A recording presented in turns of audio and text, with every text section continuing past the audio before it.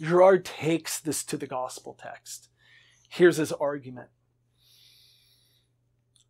Is that what the gospel texts reveal is the absolute arbitrariness of the scapegoat mechanism.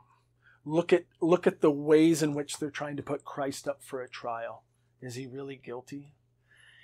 Pontius Pilate, he's like, I don't see anything that he's done. He sends him off, right? He sends him off to Herod, and Herod's like, I want nothing to do. And it actually tells us that Herod and Pontius Pilate became friends with one another after this.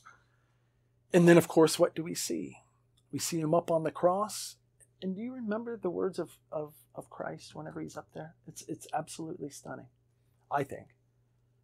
He says, forgive them, Father, for they know not what they do.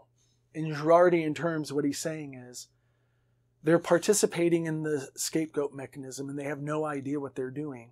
And then remember the one in Matthew and Luke, we get two different responses from the soldier. One says, truly this was the Son of God. The second one says, truly this man was innocent. Oh my God. Like, you can't do that with the scapegoat mechanism. Under no circumstances can you go back and tell the mob, hey, guess what? He was actually innocent. We were being completely arbitrary. If you do that, you've destroyed everything. And that's Girard's ultimate argument as to what the gospel text does, is that it unmasks the scapegoat mechanism that all of culture builds itself around. That Christ unmasks the lie of this unanimous violence on one single person or group to just say this is how you bound yourself together through violence.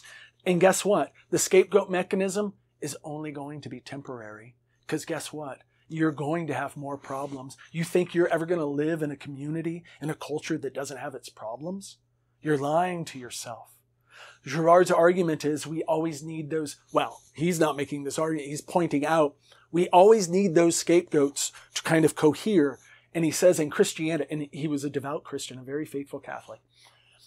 And he says what Christ does in the revelation of the scapegoat mechanism is he's rendered it useless, because now we all know the lie.